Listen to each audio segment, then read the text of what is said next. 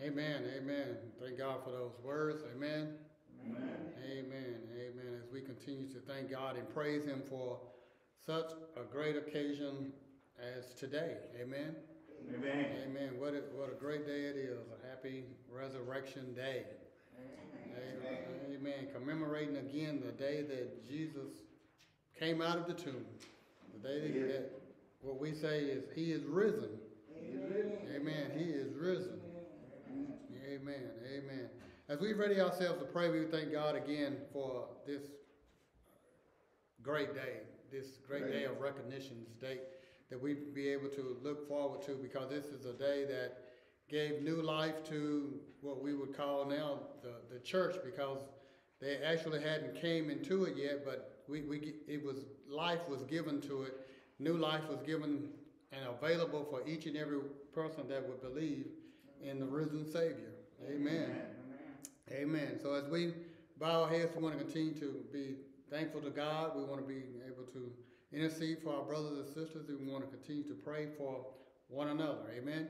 Amen. Amen. Amen. Father, we thank you. We praise you. We thank you again for this day that you've invited us into. We thank you, Lord, for this day as we commemorate it as the risen day, the resurrection day, the day that the tomb was found to be empty.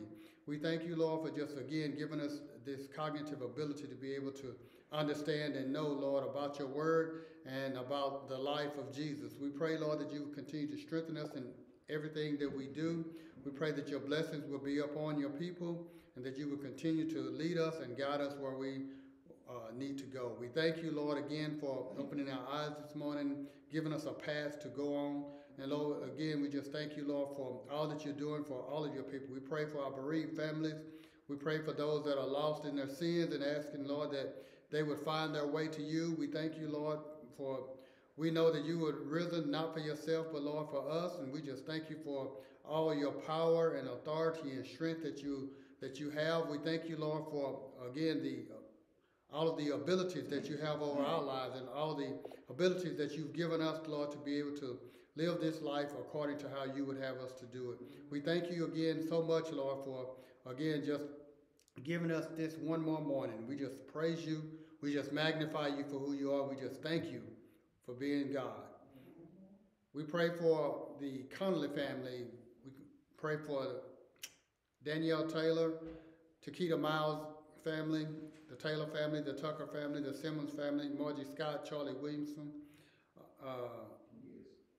Sharice Miller, Tyrone Peters, the Williams family, uh, Donna Harrison, Renee Huntington, the Hodge family, the Mitchell family, the Young family, the Grant family, Trinity Bass, Judy Martin, Clarence Earl, Melvie Hudson, Tim Sims, Vernell and Florence Williams, Kim Taylor, James Taylor, Ella Taylor, Mary Taylor, Tony Taylor, Annie Mae Hayes, Mary Jefferson, Kevin Earl, Ann Green, David and Michelle Lacey, Carl and Sandra Williams, Sharon Bates, DeAndrea Thompson, Sanaya Schuyler, Lysandra Campbell, Tanika Taylor, Pastor Samuel, and Tanya Taylor, our entire church family. Lord, we just thank you again for just being God.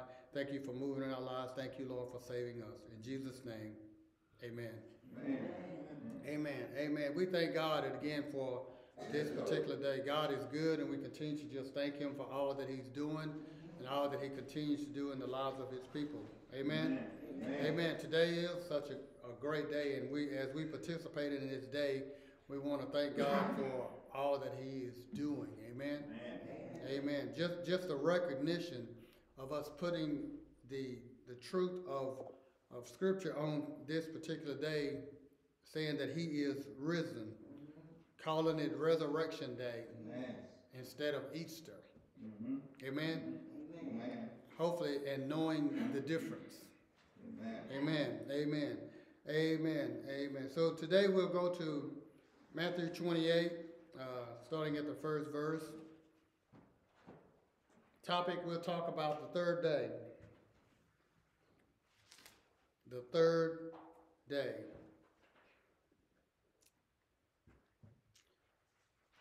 Now, Scripture says, now after the Sabbath, as it began to dawn toward the first day of the week, Mary Magdalene and the other Mary came to look at the grave. And behold, a severe earthquake had occurred, for an angel of the Lord descended from heaven and came and rolled away the stone and sat upon it.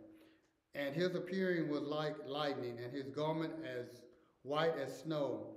And the gods shook for fear of him and became like dead men. And the angel answered and said to the women, "Do not be afraid, for I know that you are looking for Jesus, who has been crucified. He is not here, for he has risen just as he said. Come and see the place where he was lying, and go quickly and tell his disciples that he has risen from the dead, and behold, he is going before you into Galilee. There you will see him. Behold, I have told you." And they departed quickly from the tomb with fear and great joy, and ran to report it to his disciples. And before Jesus met them and greeted them, and they came up and took hold of his feet and worshipped him. Then Jesus said to them, "Do not be afraid. Go and take word to my brethren to leave for Galilee, and there they shall see me." Father, we thank you. We praise you. We thank you for your word. We ask that you would bless us, that you would bless each and every person. Give us what to say, give us what to hear, that it all may be good and pleasing in your sight. In Jesus' name, amen. Amen. Amen. Amen. Amen. Truly, as we begin to look at this scripture and subscribe the title again, Resurrection Day, talking about the day that it was discovered that Jesus was not in his tomb. They saw him put in the tomb, but he was no longer there. Amen? Amen. Amen. It says now after the Sabbath. So after the Sabbath was over, early in the morning, Mary Magdalene and the other Mary came to the grave. They came to the grave expecting to do something, expecting to see the body there and attend to it as was necessary. And verse 2 says that, "Behold, a severe earthquake had occurred, for an angel of the Lord descended from heaven and came and rolled away the stone and sat upon it." So you're putting the idea that the earthquake came, the earth shook as the angel came to proclaim that Jesus was not in the tomb. My Lord. He rolled away the stone to show the public that which was true. Amen? Amen. Sometimes with our eyes, seeing is actually believing, but sometimes with today's time, you know that sometimes seeing is not always what you see. Amen. Amen. Because there is deception that out there to move us away from the truth. But at this particular time, there was no deception. The stone was rolled away, and the angel, in his voice, he began to tell them, "Do not be afraid." Amen. When it said, "Do not be afraid," it's already an assumption that they were afraid. The actions were taken, they were taken back, and they may have been trembling, they may have had other signs that would show that they were afraid. But the angel is proclaiming to them, basically, do not be afraid. Basically, there is no harm to come to you now. That which is happening is not about wrath, not about something that you should fear. This is actually something that you should be rejoicing about. Amen. Amen? Isn't it good to know that if Jesus said something, that it actually comes true? Amen. And at this appearing, these women will become believers. Going to the grave with intentions of preparation is not the same thing as going to the grave expecting an empty tomb. Amen. So they wasn't going expecting the empty tomb, but to their surprise, it wasn't as it seemed. For the stone had been rolled away, and there was an angel sitting on the stone, My clothed in all this white. Remember. And y'all have to use your MGM or your 20th Century Fox, whatever, imagination to imagine how bright, how white this situation was. And for them to be able to see these particular things, to open their eyes, and when they see these particular things, it makes them afraid. Now you think about how easily it is for you to become afraid today. At the mere sight of things. Most of the time it's not the light that makes us afraid, it's the darkness. Amen. So when the light was here, the angel spoke and said, do not be afraid, for I know that you are looking for Jesus who has been crucified. Amen? Amen. So looking back on what had just happened before the Passover and during the Passover, at just a few days before, about Jesus being marched in the city with a cross, being crowned with thorns, being pierced in the side afterwards, having been spat on, having been mocked, having been beaten, having been hung on a tree with what they say his hands, or more or less his wrists nailed and his feet nailed.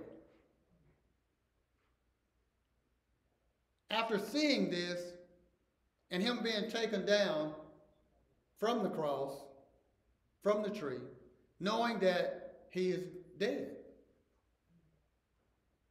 For they seen him give up his last breath. They knew that he was dead. Amen. But yet the angel is saying, you're looking for Jesus who has been crucified. Giving them news now that he is not here. 3 days ago, I just seen y'all put him in here. This is where he was. I know I've come to the right place. They didn't need GPS to find the grave. They already knew where it was. Amen. They knew they were at the right grave, and as they approached, and this angel was explaining to them, he is not here, for he has risen, and it says, just as he said. Isn't that amazing? Just as he said. You remember when something happens?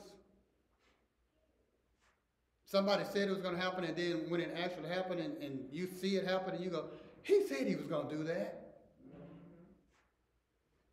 But you don't actually believe it until you see it. Right?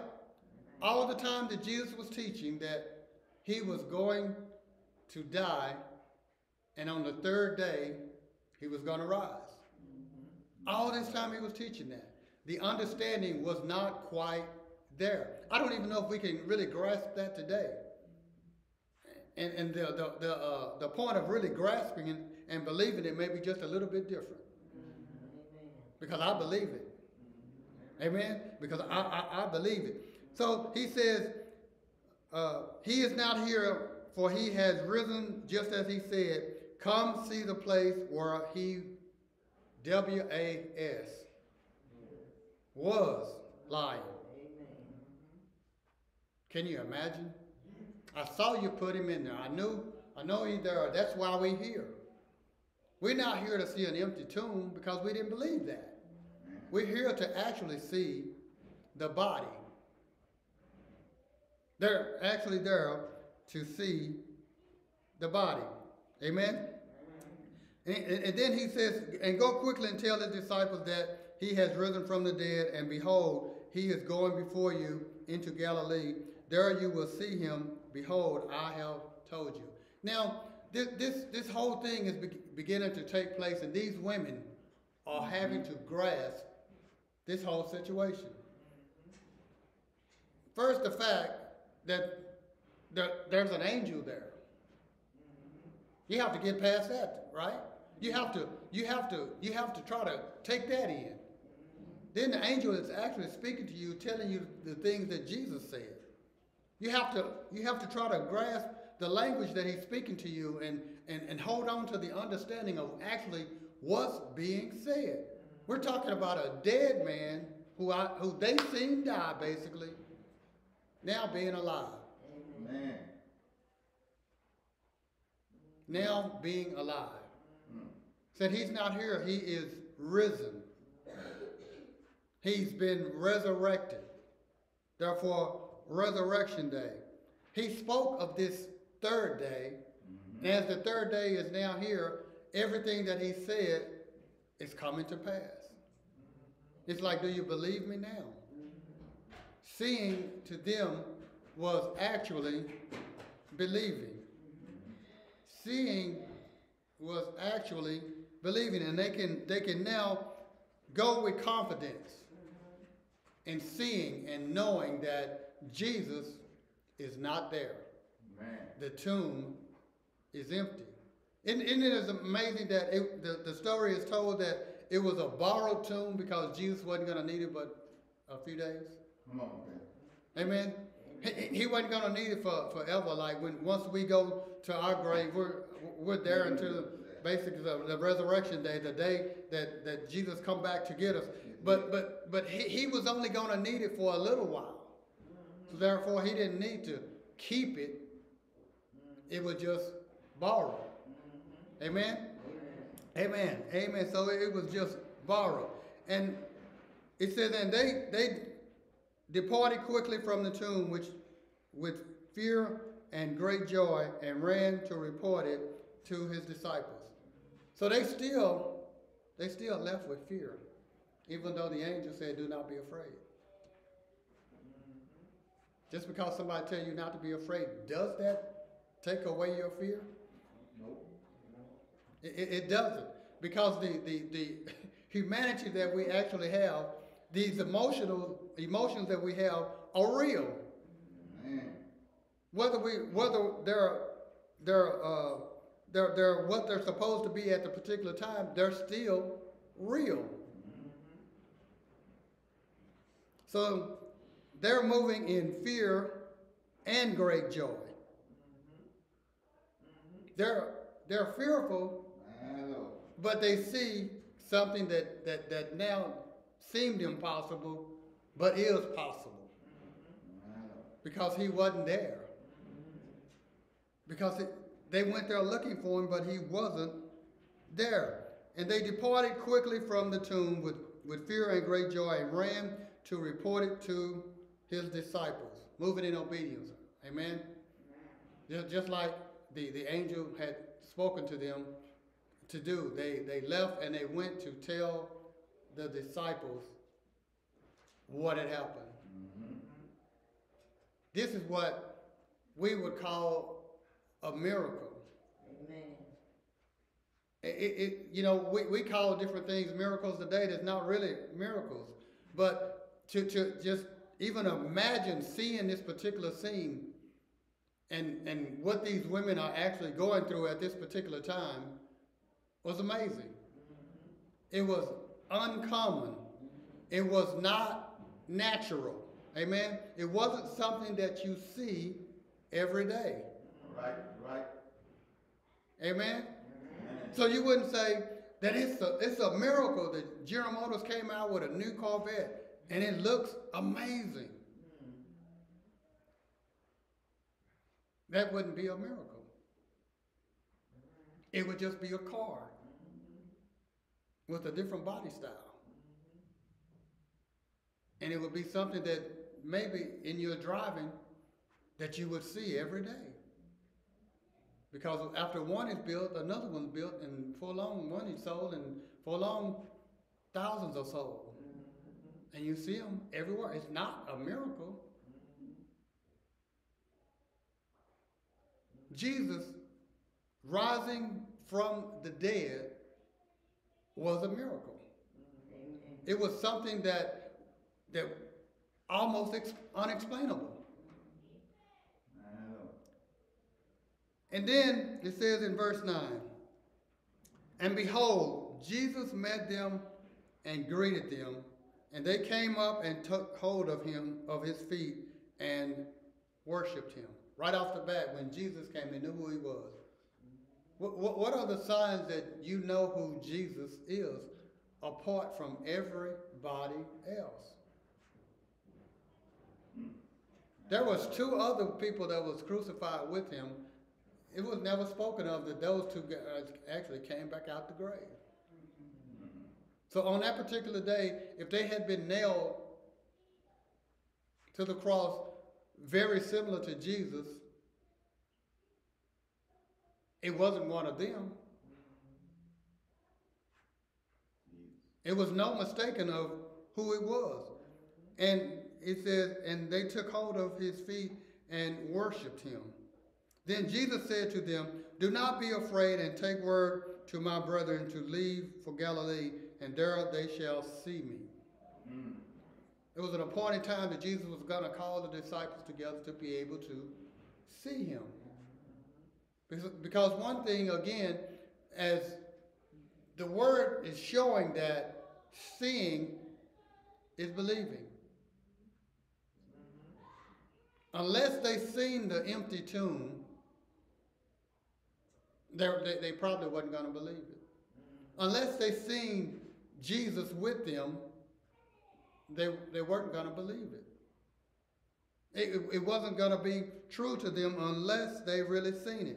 It says, now while they were on their way, behold, some of the guard came into the city and reported to the chief priests all that had happened. And when they had assembled with the elders and council together, they gave a large sum of money to the soldiers and said, you are to say his disciples came by night and stole him away while we were asleep. And if this should come to the governor's ear, we will win him over and keep you out of trouble. And they took the money and did as they had been instructed, and this story was widely spread among the Jews and is to this day. So you look at this and you see that a bribery was about to take place. The soldiers were expressing what they had seen. The people in charge were saying, you seen this, but here's some money. You didn't see that. This is not what you seen. What you seen is not what you seen. What you seen is what we're going to tell you to tell everybody you seen. Right? So in order to do this, they said that they're gonna win over the governor. They're gonna talk to the governor, make sure that you won't be in trouble, because it was a penalty of death for the soldiers to fall asleep while on guard. So somebody was going to have to talk to somebody to keep them from being put to death. So it was a lot at play here. There was a lot going on for the soldiers to, again, be able to deceive the people. So what they actually really wanted was for Jesus to disappear. They killed him, and he still didn't disappear. So now he was dead, and now he's alive again. How do we combat this? How do we get control of this situation? They're going to believe even more now that he's back than when he was here before. So let's do this. Let's take this story and make it true. It was just amazing how easily they were moved away from what they actually saw to a story that is fabricated to make it seem as it was. So if you think about it, the story that they wanted to give was that the disciples stole the body of Jesus, and by stealing the body, they were going to say that the tomb was empty and that he is risen. Now, if you remember, while they were out to get Jesus, all of the disciples scattered. That means that they were afraid for their own lives. They wasn't really about doing any heroic task like this, like coming back to the grave to steal a body while guards watched. They were basically hiding from them. Remember Peter? He was denying him 3 times. that he didn't know him. I don't know this man. I do not know this man. They didn't want to have any part of this because they didn't want to get in any more trouble than what they already were. So go and sneak in while the guards were asleep and steal the body. It wasn't all adding up. But that's what was put out, and that was what they were wanting the people to believe. Just like today, you have the news that comes on, and they report on a story, and they give you the portion that they want you to hear. If you notice that when they're interviewing people, they only give you a snippet of what was actually going on for that situation. And most of the time they find the most unlikely person to interview. The person that just wasn't quite ready for TV, right? That's who they seem to find and talk to. Just like today, they only show you a portion, or they tell you enough for you to believe without giving you the whole story. The only thing is now that even when you look now, they can say that if you want the rest of the story, you can go to our website and read it, basically, right? They tell you something like that. So you have this scenario now where the guards have been paid off to tell the public that something happened that didn't happen. It was really exciting news to those who believed. It was really exciting news to those who worshiped him. It should be exciting news for us today, even as we renew our thought and our perceptions of Resurrection Day. It should be good news to us that on the third day, when they went looking for him, he wasn't there. He wasn't in the empty tomb. That's good news for those of us who believe, right? Amen. So it says in the 16th verse, but the 11 disciples proceeded to Galilee, to the mountain which Jesus had designated. And when they saw him, they worshiped him, but some were doubtful. You always got some. Amen? Amen. You ever reviewed a product before you went to buy it? And when you reviewed a product, you have 67 people that gave it a 5.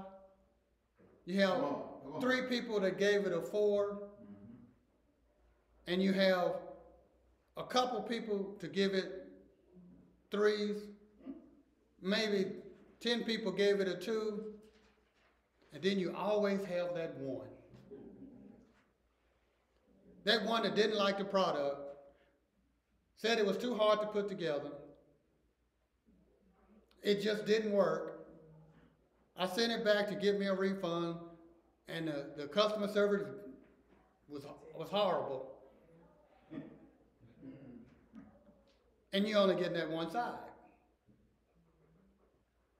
So when you look at that and you see that 67 people liked this thing, and it was only a few people that said it was okay or it was all right, and then you get down and you find out it was only one person that had a bad experience with this product. And there we are believing in one person. What about these 67? We're believing the one.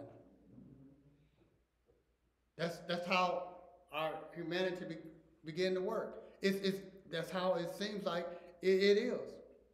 Now, it was on this third day, all of these things were supposed to happen about Jesus being risen from the dead, about them seeing the empty tomb, about the disciples being notified of what was there. And as you read through the different 4 Gospels, the different information is given, but we look at this again, and it says in the verse 17, and when they saw him, they worshiped him, but some were doubtful. And Jesus came up and spoke to them, saying, all authority has been given to me in heaven and on earth. Amen. When that statement is read, that's saying something more than just words. More than just he has risen. He didn't just get up to get up. Amen. He didn't just leave the tomb empty for it to be empty. He didn't just make an appearance for appearance sake. It was all for a purpose. And he said, all authority has been given to me in heaven and on earth. So now he's saying that he's over everything. He's over the Pharisees and the Sadducees. He's over the guards that was telling the lies. He's over Satan. He's over everything now. Because he says heaven and earth. But who is he speaking to? Everybody is not there. Just those people who believe and worship him. Those are the ones that are there. So is the Pharisees and the Sadducees going to believe that he has all authority and all power over everything? They're not there. They're not particularly going to believe what Jesus is saying now because they're not hearing it. And even hearing, they're not going to believe. But those that are with him are believing and accepting everything that is going on. And he says, go therefore and make disciples of all the nations, baptizing them in the name of the Father, the Son, and the Holy Spirit, teaching them to observe all that I command you, and lo, I am with you always, even to the end of the age. Now, Jesus gave them a message that they were going to have to send out. Jesus was giving them a message that everybody didn't hear, everybody didn't believe. He said it. We already hear that there's some that are doubtful. But just because the message is going out, everybody won't believe it. But do you know who's going to believe it? No. That's why you have to tell anybody that will hear. Because you don't know the ones that's going to believe and those that are going to be doubtful about this third day, about all this authority and all this power being put into the hands of Jesus. But most of all, it's going to be about what you believe. Come on, man. On this third day, you're going to have to believe that something miraculous took place, something that's basically away from your understanding, but not away from your belief. We don't always have to understand to believe. That's where trust comes in. But if we trust and believe, and then it says, go therefore and make disciples. Why do you go and make disciples? Not just to make disciples. It says, of all nations, baptizing them in the name of the Father and the Son and the Holy Spirit. I get to this verse and it says, teaching them to observe all that I command you. So when we get to that particular part, we have to understand that the Pharisees and the Sadducees have messed up the commandments over the years. And Jesus was here to set things straight. So now he's saying that what I want these disciples to believe is what I have said. Not what the religious leaders have said. Not the words that are being spread out by the guards and the other people, but by everything that I command. Why?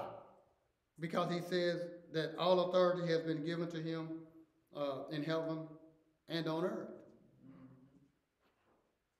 Because he has all authority. He has this. And he says, teach them to observe all that I command you. And he said, lo, I am with you always, even to the end of the age. So even though he was with them then, he's with them now. He's with us now. If we have taken on the role of discipleship, Jesus is with us now. So he's not going to go away if we are those who have taken up the role of disciples. What do disciples, what do they do? It says in verse 17 again, and when they saw him, they worshiped him.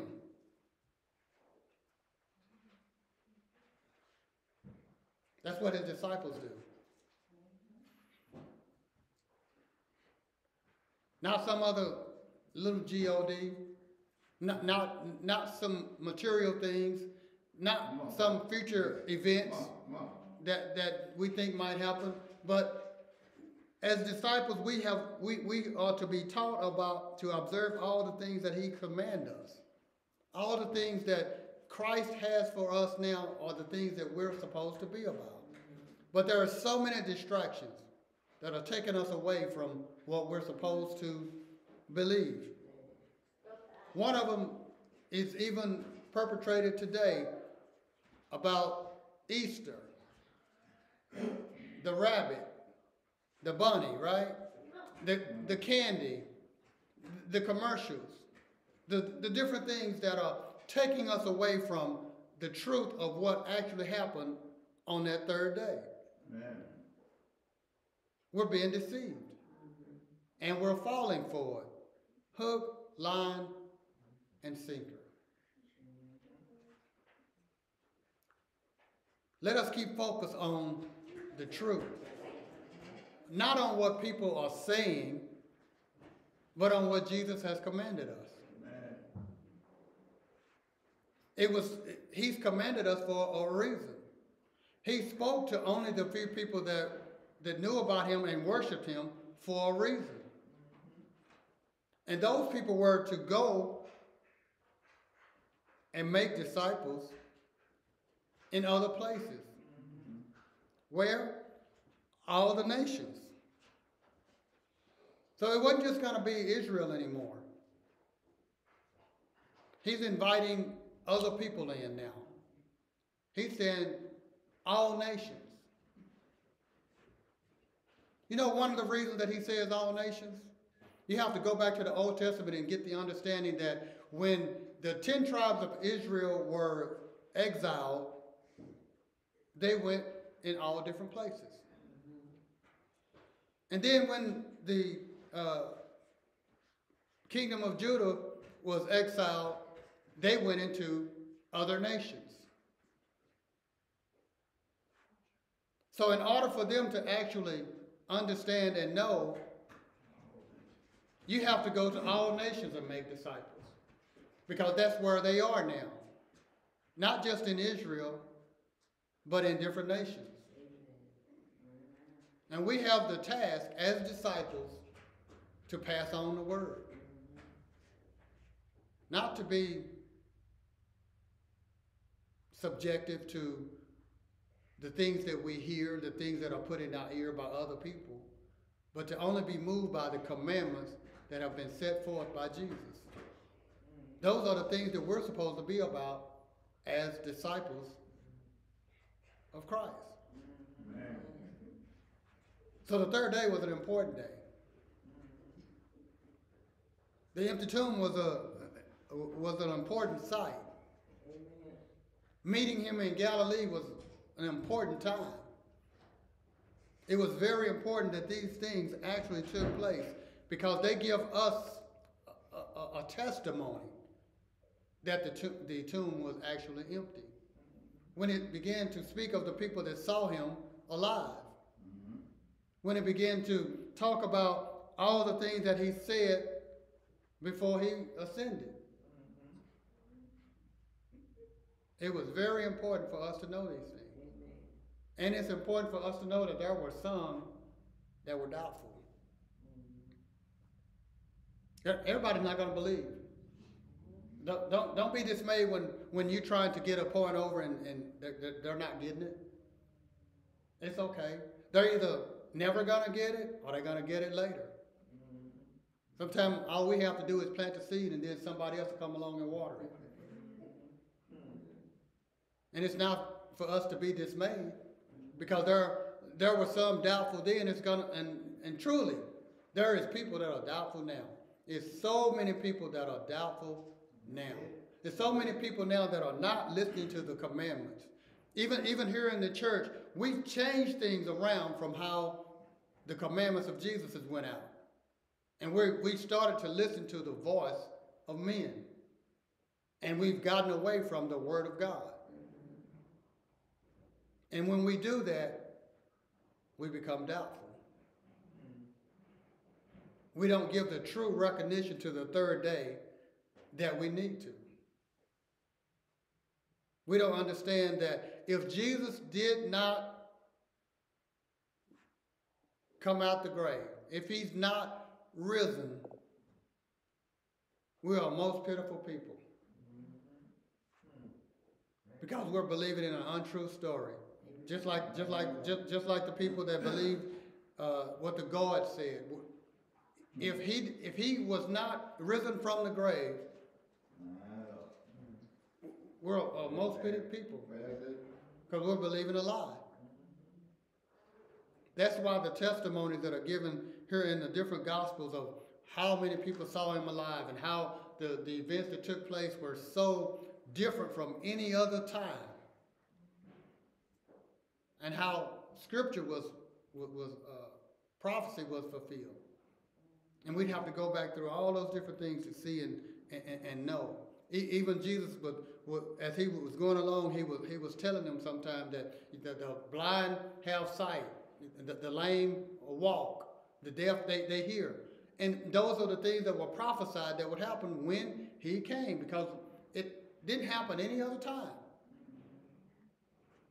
Then Isaiah 53 began to talk about the suffering, everything that it took to him to get to this particular place for the third day to actually happen. Jesus was telling his disciples, this must happen. This has to happen. We don't like bad news. We get the news of somebody dying, we go, oh, really? You know, we don't really want that to happen. But in the case of Jesus, it had to happen. It was a must happen for us to even be here today. Amen. Otherwise, we're just most pitied people. You know, that kind of person.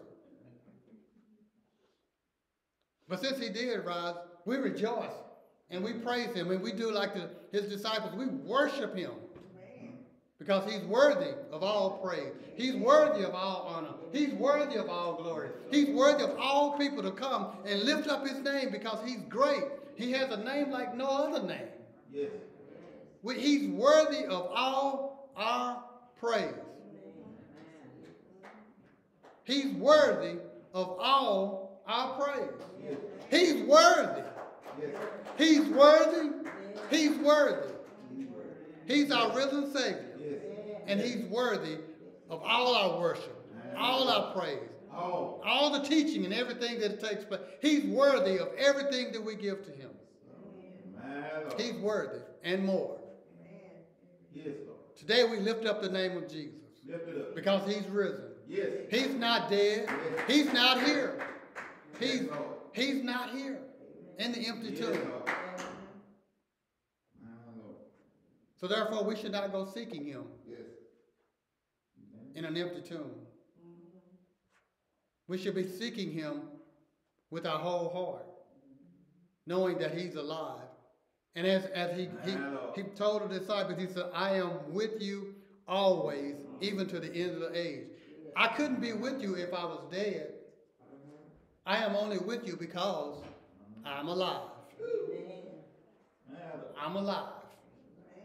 Praise the Lord. He's alive. Praise the Lord. Hallelujah. Hallelujah. He is alive. Bless the name of Jesus. Bless the name of Jesus. Amen. Amen. Amen. We thank God for each and every one of you. We pray that God will continue to bless and keep you. We pray that you will be amongst those who are believers and not those who are doubtful. And if there's any doubt today, that it will be moved away. That you will continue to trust in a risen Savior. Not a dead one, but a risen Savior. Yes. Blessed be the name of the Lord. God bless you and keep you. If you'd like to give to our ministry, there is a link on our page. I pray that you would have a happy, happy resurrection day. God bless you.